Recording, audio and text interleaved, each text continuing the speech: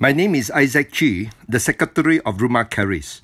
We are a Christian charitable organization which depend entirely on public donations and sponsorship. We do not levy any charges on the old folks or the children. Since 1988, Rumah Charis has been operating an old folks home in Puchong, which is currently taking care of 14 old folks in a terrace house. There are more old folks who want to join us, but we had to turn them away because we don't have the space.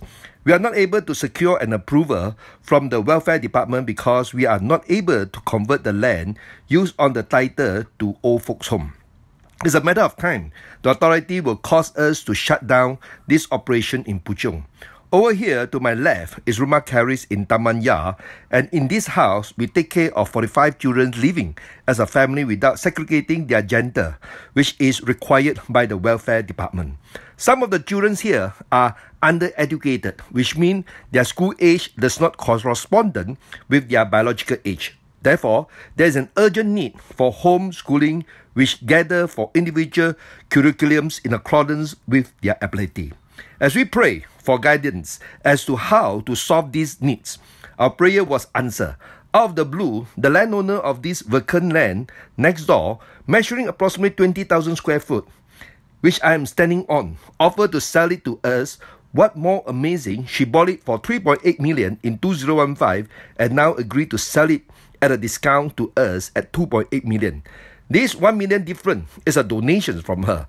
Thanks God, we immediately paid a deposit of 56,000. Our plan is to build a new building at a cost of 2 million on this land. And when completed, part of this house will accommodate all the old folks from Puchong and all boys from Rumah Charis, and we will still start 2 classes conducting homeschooling. But to realize this plan, we need your generous donations to pay for the balance of the purchase price of the land and the cost of constructions of the building. As my Lord says, when you refresh others, you refresh yourself. Let us together plant trees which will bear fruits for those in need. We all could live with less. The less could live with more. And there's enough for all. Thank you for your generous donation.